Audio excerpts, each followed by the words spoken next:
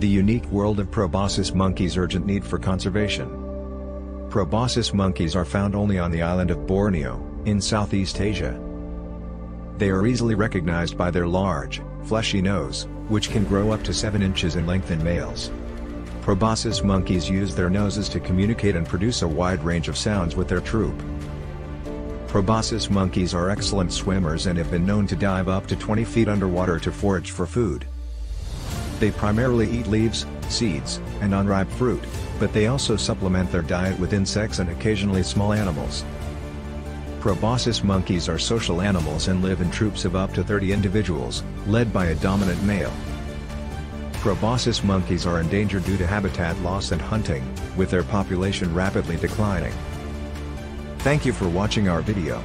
Don't forget to like and subscribe to our channel for more exciting content.